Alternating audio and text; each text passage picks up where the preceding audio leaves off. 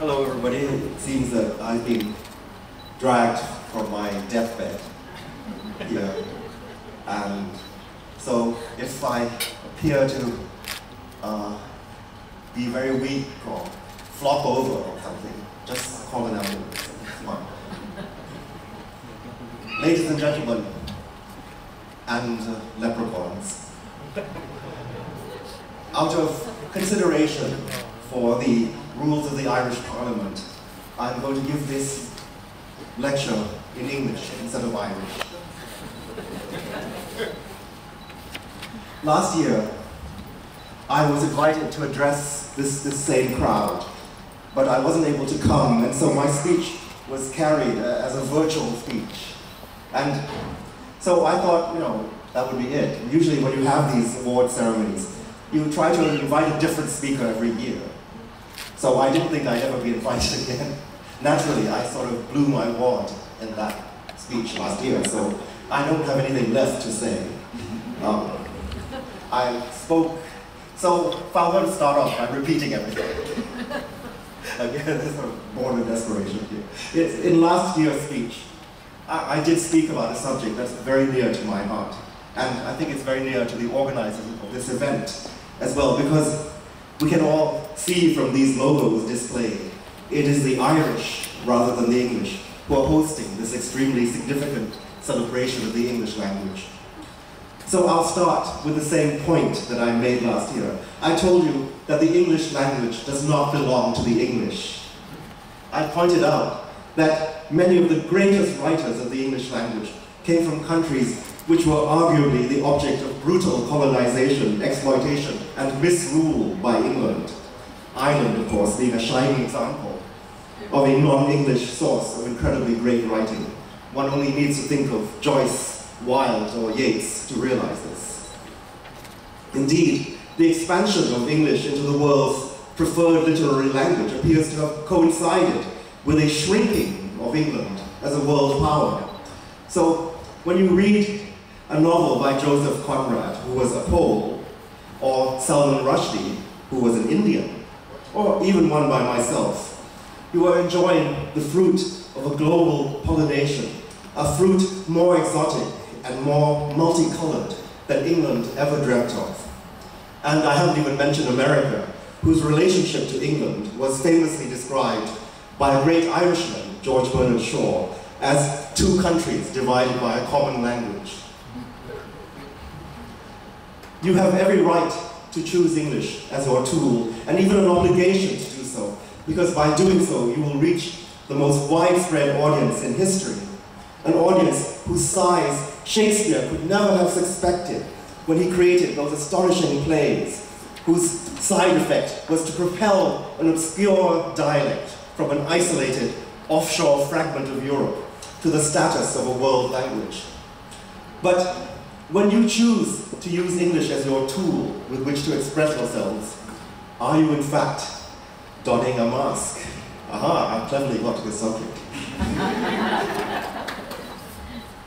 Masks are our assigned topic today, so I would like to talk about them for a little bit. When I was about 10 years old, I wrote a play called Electra, which was inspired by the Greek tragedies of Sophocles and Euripides. This was one of the brief moments in my life when I was in Thailand. I was 7 years old and we came back here for a few years, and I was put into the Bangkok Patana school, which at the time was an unlicensed, illegal school, which had to be closed down by the Ministry of Education.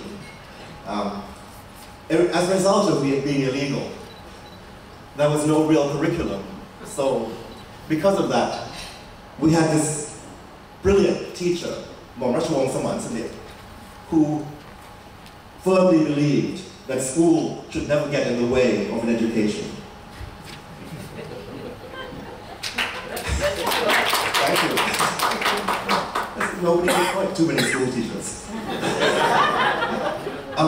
Now, 2,000 years have gone by since the great tragedies of Euripides and Socrates. So naturally I modernized the story a little bit by having all the deaths performed on stage in the most gruesome manner possible. In order to make this production more authentic, our teacher taught us to make papier-mâché masks out of old newspapers. We would soak these papers until they got completely soggy, and then we would place them on these clay molds, and then we would paint them and varnish them and wear them. After a few days, the soggy papers began to exude a foul stench because they were rotting. The odor from the bucket was absolutely intolerable, and nobody wanted to make masks at all. And the bucket was just sitting there in the classroom, getting smellier and smellier. No one would do anything, and yet the masks had to be made or there would be no play. It was then that Mom Rashomon Samansini took me aside and said, "This play is your creation. You are now going to learn that if you have something to say, there is always a price. You are going to stick your hand in that vomitous pail and become the first person to start making the masks, or else the play will not happen." I believe this is an important lesson which we must all take to heart if we are going to make a significant impact as artists upon the world around us. So the bulk of my speech is going to concern three very important things which all of you must swear to do. This is not like a vow that you take to become a monk or to become married. This is not a public statement that you will be making to your teachers or to your parents. But nevertheless, it is something that you must promise yourself. And here are the three things, okay? 1, you must have something to say. Why is this so important? Well, I'll tell you why.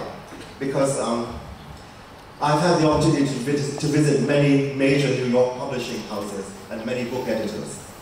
And these people get hundreds and hundreds of submissions in the mail every day.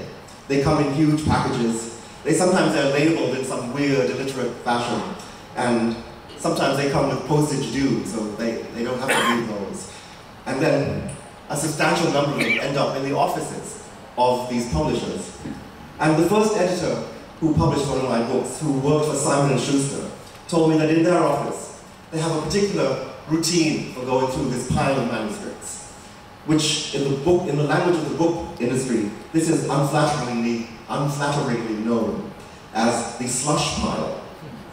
He said all the editors in the department sit around every morning with this big pile of stuff, and they open each package, and they read one paragraph aloud. If by the end of the paragraph, the whole editorial board has not completely collapsed in laughter, they then assign an editor to read the book. So, if I tell you this, I think you must really remember it. If you have nothing to say, this is probably going to be your fate. After failing the page 1 test, your manuscript will come back to you in the mail with a rejection slip. And you'll be waiting by the postbox anxiously every day as your precious child. You'll feel hideously pained when the rejection slip arrives, and you'll think, why? But then you must understand that these rejection slips are not anything personal, you see. There are just so many of these manuscripts that they just have to have some system for dealing with it. So there are two things that you must draw comfort from. And because the same editor who told me this story also told me that when there's anything even slightly good in that slush pile, it leaps out, and they're so eager to purchase this property that they'll go out of their way to do it. I mean, in other words, if your work is a gem, it will be seen. No matter how much stuff there is, it will be seen. And the second thing is perhaps a little less comforting, but there is a proverb that many writers quote to each other, and that is this: 20 years of rejection slips is God's way of telling you to give up writing. Now, the first way to get past that hurdle is that you better pay attention to number 1, have something to say. And now we will get to number 2. Number 2 is this: not only must you have something to say, but you must actually say it. This may seem perfectly obvious to you, but most people don't actually say it, you see. That's, in fact, one of the bases for almost everything that's wrong with our society today. Because when you actually say what you have to say, you are going to need guts. You're going to need a certain level of self-confidence. The truth is that in our lives, we generally avoid actually saying what we have to say. The reasons for this are numerous. Sometimes they are fearing the judgment of society, fearing criticism, fearing that what you say may be unpopular. Sometimes it's just politeness. You're just too polite to say it. Sometimes, though, you have to realize that when you sit in front of that computer, or if you're very old-fashioned, on that piece of paper,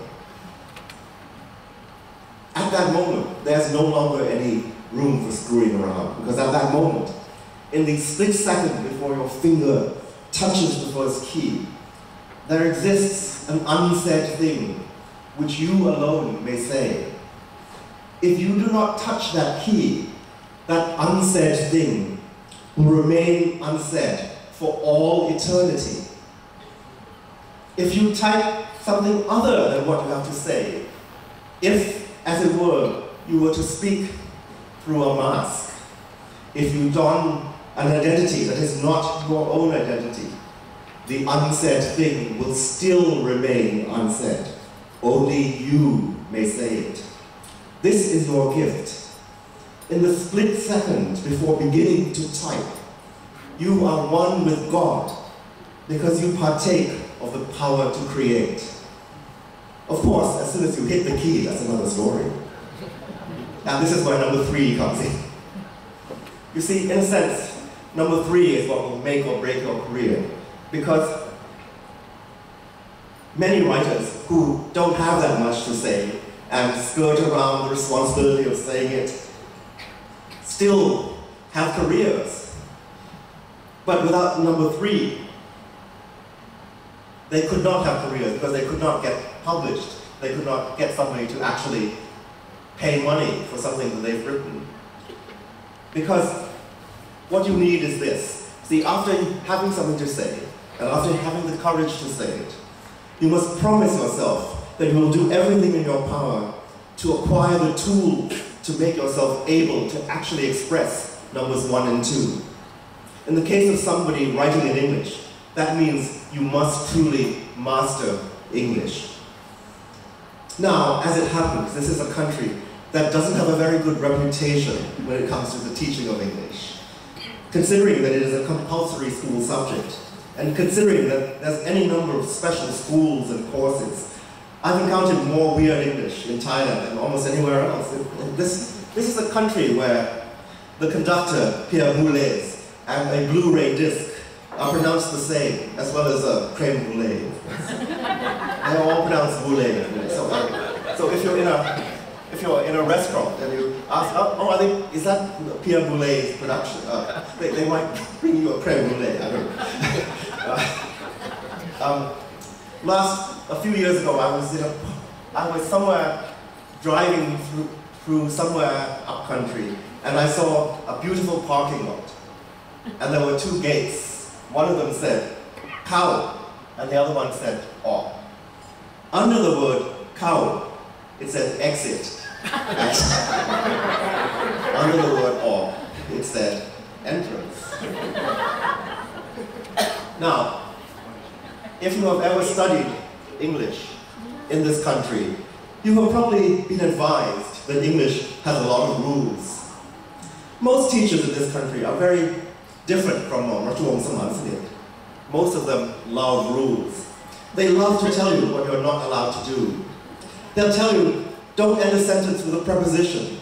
Don't begin a sentence with and. And, I just did. And, they'll tell you, the world will come to an end if you put a comma before the final and. Although if they're from Oxford, they'll tell you the opposite. You may therefore have started to think that becoming a great writer depends very much upon memorizing all these rules and disobeying them only on pain of death. Well, I hate to tell you this, but the rules are only a crutch. How many of those teachers, after all, are successful writers? Today, it is St. Patrick's Day, and just as St. Patrick drove the snakes from Ireland, Today, it's my duty to drive a few venomous delusions from your heads.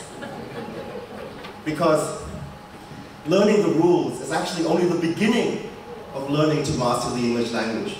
Because it is by thoroughly ingesting those rules, I mean, that's why we need the teachers. It is by thoroughly ingesting those rules that you will eventually discover the art of breaking them. You see, the English language does not own you. You do not work for it. It works for you.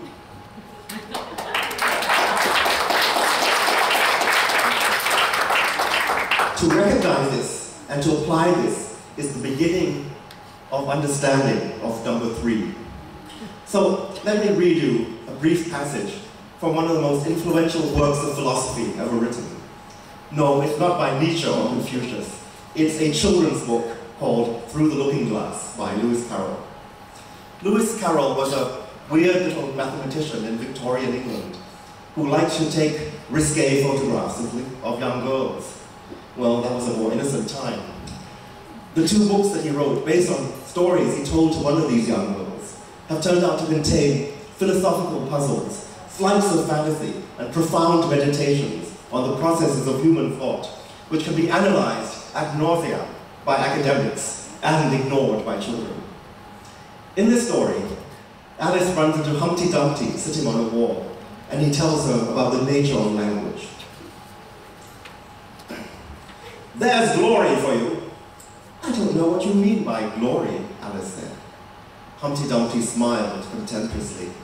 "Of course you don't, till I tell you. I mean, there's a nice knockdown argument for you." But glory doesn't mean a nice knockdown argument," Alice objected. "When I use a word," Humpty Dumpty said in a rather scornful tone, "it means just what I choose it to be, neither more nor less." "The question is," said Alice, "whether you can make words mean so many different things." "The question is," said Humpty Dumpty, "which is to be master, that's all." Alice was much too puzzled to say anything, so after a minute, Humpty Dumpty began again. "They've a temper, some of them, particularly verbs. They're the proudest. Adjectives you can do anything with, but not verbs. However, I can manage the whole lot of them. Impenetrability, that's what I say." "Would you tell me, please," said Alice, "what that means?" "Now you talk like a reasonable child," said Humpty Dumpty, looking very much pleased. "I mean by impenetrability that we've had enough of that subject. It would be just as well if you'd mentioned what you mean to do next, as I suppose you don't mean to stop here all the rest of your life." "That's a great deal to make one word mean," Alice said in a thoughtful tone. "When I make a word do a lot of work like that," said Humpty Dumpty, "I always pay it extra." "Oh," said Alice. She was much too puzzled to make any other remark. "Ah, you should see them when they come round on a Saturday night," Humpty Dumpty went on, wagging his head gravely from side to side. "For to get their wages, you know." That is one great philosopher's idea of what words are for. And I think pay particular attention to what Humpty Dumpty says about adjectives, because adjectives are you really can make them mean anything you want. You'll learn this as time goes on. Has your teacher ever said to you, "That's not a word"? Well, if there's a concept that needs a word, and you invent one, and other people start using it, there comes a time when it is a word. Here are a few words that you've probably used recently. Deafening, fashionable, luggage, marketable, majestic, worthless, noiseless, torture, green-eyed, advertising, gloomy, varied, grovel, zany, premeditated. Every single one of these words was invented by William Shakespeare. Shakespeare made up almost 1,700 words that are still used today. He did it by turning nouns into verbs, by borrowing words from French or Latin and just throwing them into English, or sticking prefixes and suffixes on them that no one had thought of using before. If there isn't a word for it, Just make it up. Don't listen to your teacher, please. English is one of those remarkable tools, precisely because of its flexibility. It is so malleable that it can appear chaotic, but it's not. As a writer of English, it will be your job to mold this language in such a way as to force numbers 1 and 2 to take shape. Since what you have to say can be said by no one else, it stands to reason that the language you use will be your own. And if this language breaks rules, then it is up to your powers of persuasion to show that the rules are broken, not from ignorance, but from mastery. You will probably never break as many rules or make up as many words as James Joyce, one of the greatest, well, one laugh. One of the greatest of Irish writers,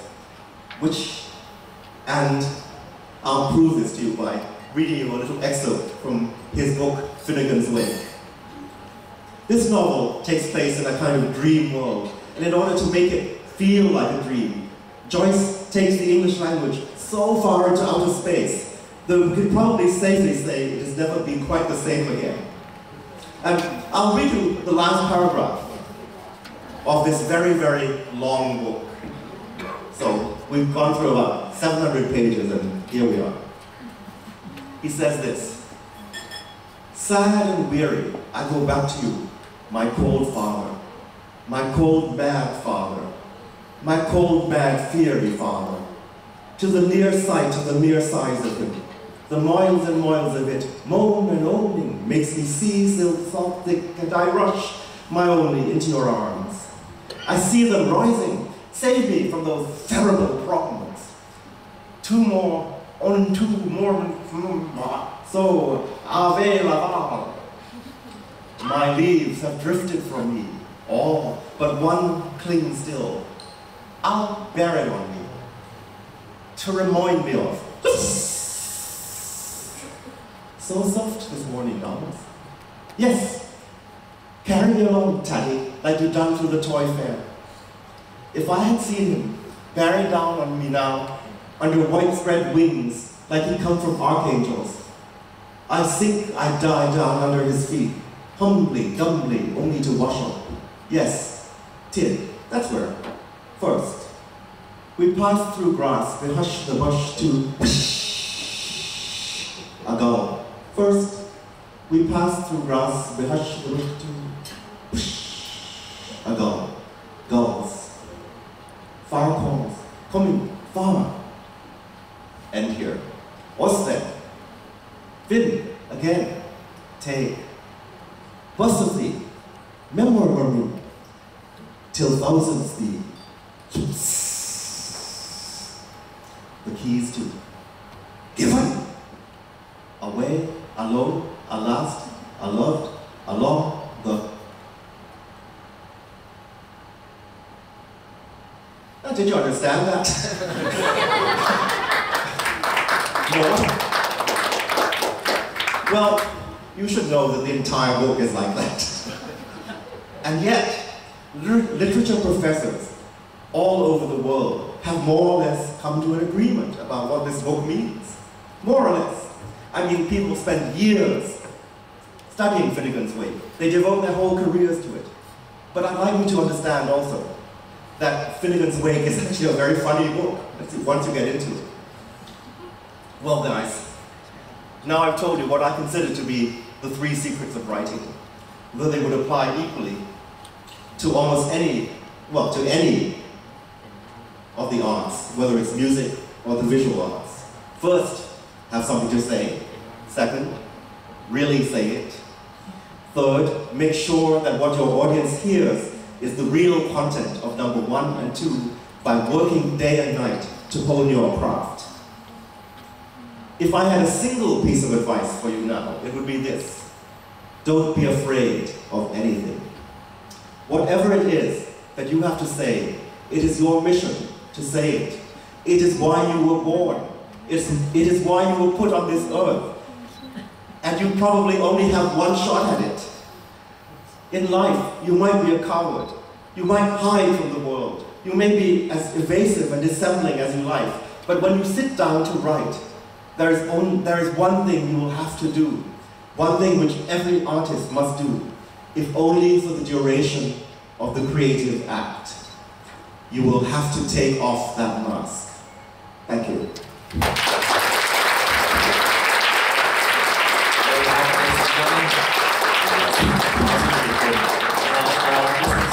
Please remain on stage and offer a chance for some of the students who may want to ask us some questions. And we have about, I said, 10 minutes for the Q&A. Questions? Yes, if that's okay with you. Questions? Okay, who'd like to start? Questions, come on. This is not please let's not have this be a typical time or class. Anybody? Okay, we have it. Great. Hi. Our northern winner. What gave you inspiration for your written pieces? Well, the short and flippant answer to that is that inspiration is very, very high when the rent is due. But you see, there's always two parts to this. Because one of the most common questions you find that is asked is where you get your ideas. And I think that you'll probably realize if you read a lot of books, or if you are thinking a lot about writing something, that you probably get more ideas in one day than you'll ever be able to write in your entire life. So basically, the ideas for what you write begin from what is around you and gradually sort of expand to fill the entire universe that you're connected with.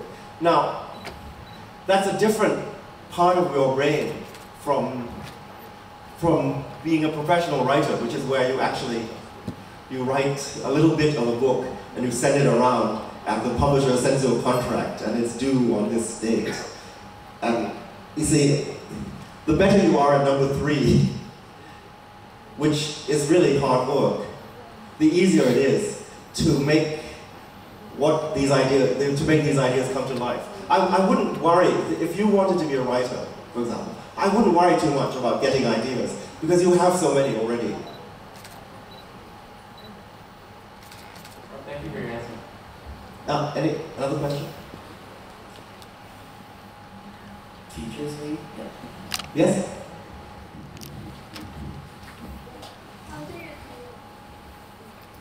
How do you deal with the criticism?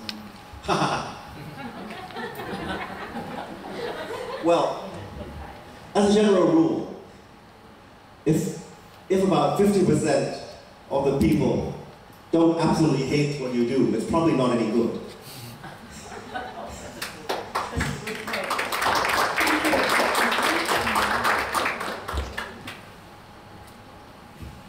We had 2 out of 3 regional champions already, so maybe the Bangkok champion would like to ask something?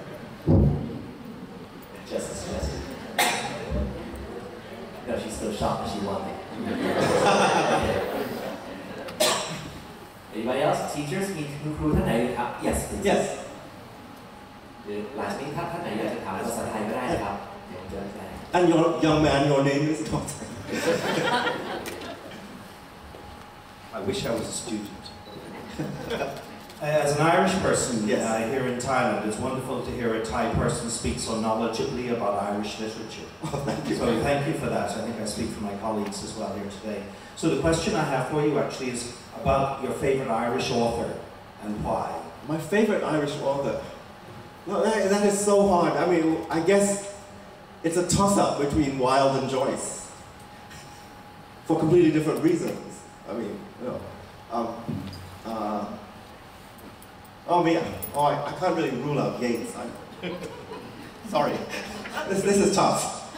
This is tough. It's a toss-up between those 3, probably. And I just misused the word between, so your teacher my teacher will beat me. คุณครูท่านไหนถามเป็นภาษาไทยก็ได้นะครับ ได้ถามภาษาไทยได้ไหมครับผมจริงๆพูดไทยได้เหมือนกัน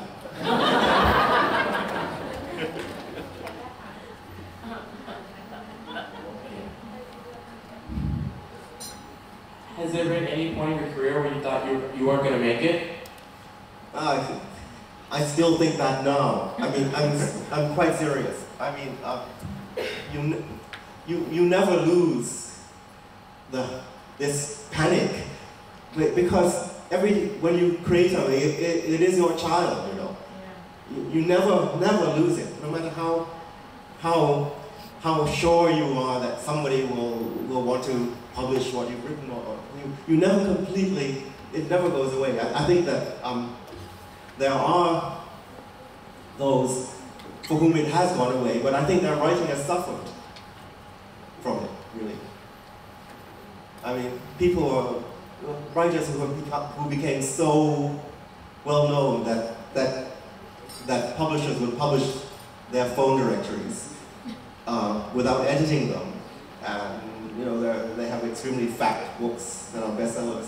Sometimes I think they've lost this sort of apprehension, and I think it's a bad thing, really.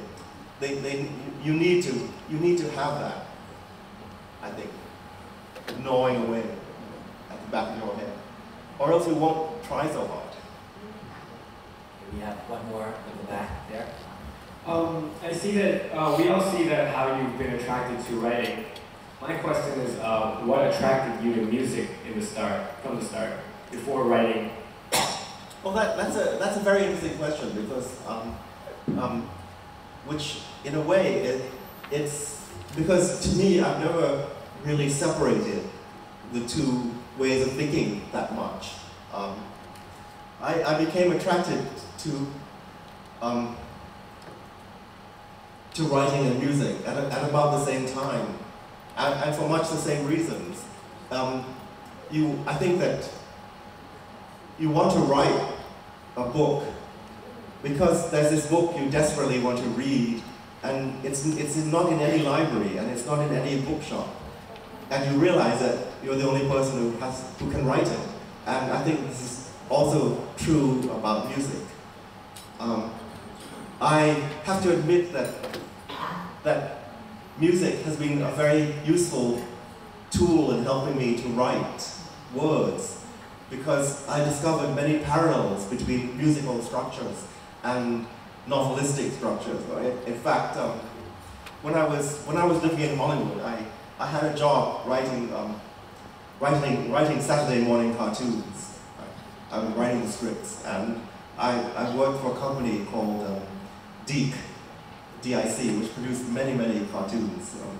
One of them was called Dinosaurs. It was about a group of gentle dinosaurs who team up with a bunch of kids in Denver to fight evil dinosaurs. But anyway, let's see, what the point I'm getting to is that I discovered that writing a 22-minute cartoon with an exact break in the middle for a commercial had the exact same structure as the classical sonata form. And I actually discovered that I could use this form that I got from music and churn out scripts like very quickly, just by following a completely different. So it was sort of quite a useful trick, in fact. And in one of the novels which I wrote about 10 years ago, which is a big fantasy trilogy.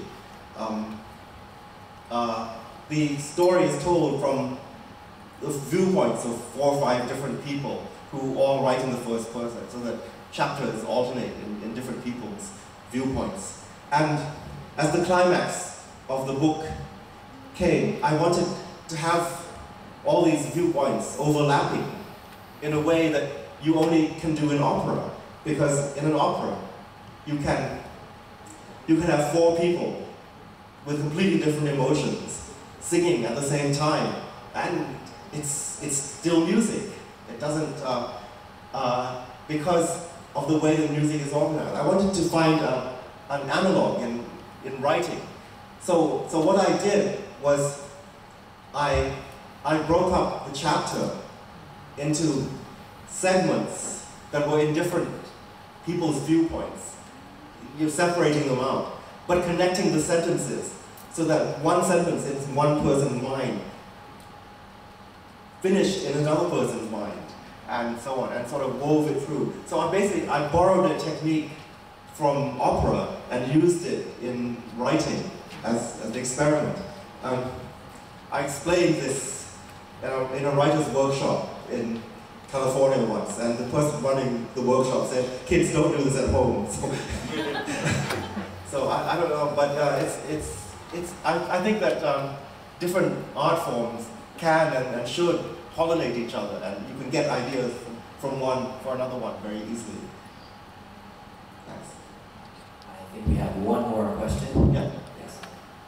Okay, so yeah, this question I have, actually it's two questions, make that three. Oh. I was just wondering, first question is, do you think language is subjective or objective?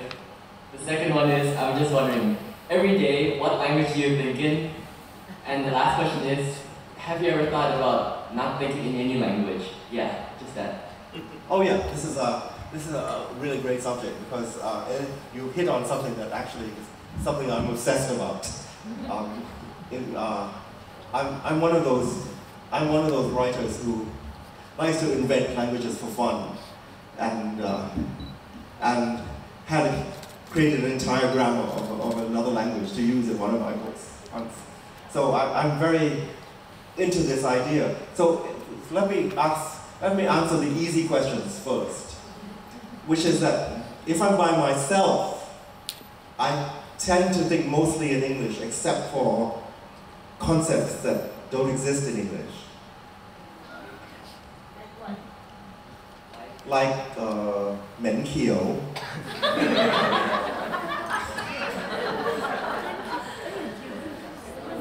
for example.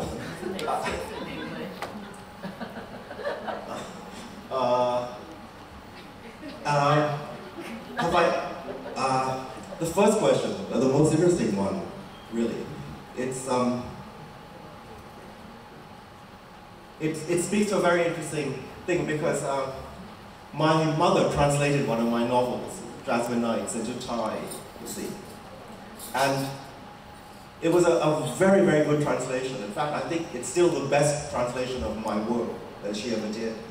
And one of the most interesting things about this translation is that, see, the book, it's about a boy who is in the exact predicament that you talk about. It's about a 12-year-old boy who's growing up behind a walled estate in Bangkok, who refuses to speak Thai and only converses in English. And he lives in a sort of world of mythological images. And what I discovered in my mother's translation was that the book had the exact opposite effect that it had in English. Because all the parts, when you read Jasmine Nights, which originally came out from Penguin, and it was sort of pushed to the sort of exotic colonial literature market, which didn't quite fit, but that was sort of how it was marketed. The parts that were about mythology or Western culture were all very familiar, and they were embedded within this extremely exotic Asian society. But when you read the book in Thai, it was set in a very familiar society with exotic Western things stuck in it, you see. And so it was like a completely different book. Therefore, you cannot, therefore, the things that you say and the language that they are said in are inseparable. And saying something in Thai will never be able to translate that exactly into another language. If you ask me whether objective reality exists, which is sort of outside the scope of this talk, I would say this. Well, in one of my novels, Vampire Junction. They're sitting around at the end, having destroyed the universe and so on. And one of the characters says to the other character that truth is only the prevailing percentage of our private illusions. Now, I believe that is probably the truth.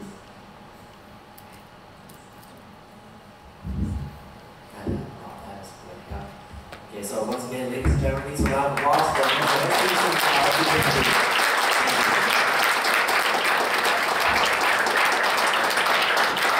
Now, ladies and gentlemen, as we head on to the final part of the awards presentation ceremony,